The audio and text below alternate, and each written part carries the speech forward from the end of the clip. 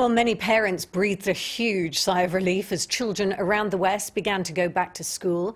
As our social affairs correspondent Fiona Landon reports, some are resuming lessons, though others are still testing pupils ahead of a full return later this week or next.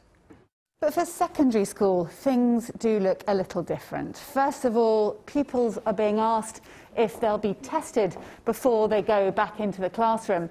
And once they're back in class, they're being asked to wear a mask throughout the school day. Assuming these students test negative, they're allowed back into lessons. The windows are open and we're trying to maintain some social distancing as well. At this secondary in South Gloucestershire, 96% of pupils have agreed to be tested and wear a mask. It's a big ask for children to wear masks from 8:40 in the morning till 3 o'clock, but we're particularly mindful of that.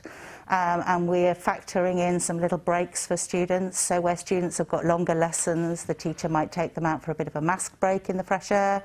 These students are in Year 11, getting ready for their GCSEs. It can be quite draining, a little bit distracting, but I feel it's a team effort and I feel like we all have to wear a mask and play our part in getting rid of this virus. People wear masks from the point of when you've been locked away and you don't want people to be silly about it because you know how much it can affect people.